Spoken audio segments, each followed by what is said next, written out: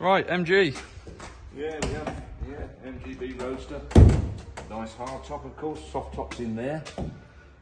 Decent interior. Nice seats and such like. Dashboard all looks good. Quite a decent thing. Overdrive switch there. A wood effect dashboard on it. Kicking strips and such like in there. Wire wheels, as we can see. Boot rack. I don't like them personally, but it's there, isn't it? Poor paint job.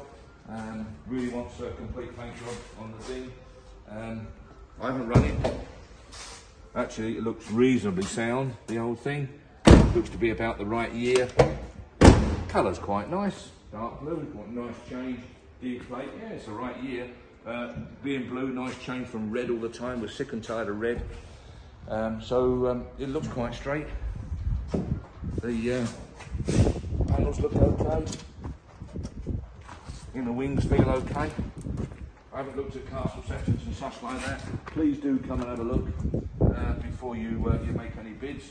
But basically, wants cosmetics. It's a full repaint and various bits and pieces of cosmetics, as you can see.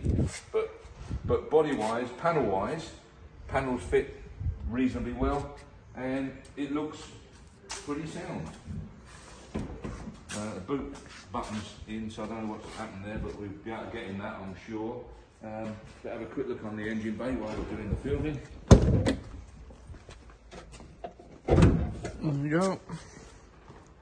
Quick look what she's like.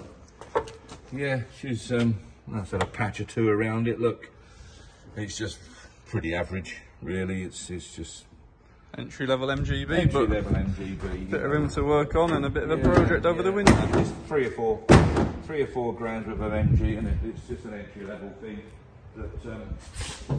That if you want a roadster and you want a chrome bumper roadster, then that's about what you're going to get for a few grand.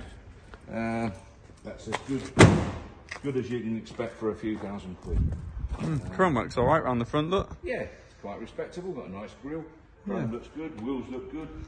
Spinners and that are nice. Yeah, I suppose if you not being too critical about it, give it a good paint job, you'll have a half decent car. Yeah.